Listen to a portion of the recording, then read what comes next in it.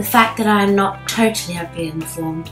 I mean, I have all my fingers and toes. I'm so glad I have a roof over my head. I wouldn't want to be outside right now. If I ever became ill, I could get medicines to make me better. For some people, their only option is to suffer.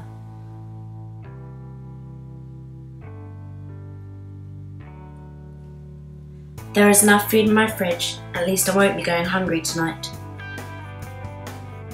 I have so many contacts I don't even know all their names, but at least I have my few best friends.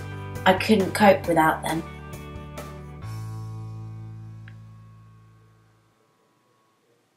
I love my guitars. They keep me sane on cold, lonely nights. I can watch, read, and hear anything I like, and I won't be hunted, tortured, and killed for it.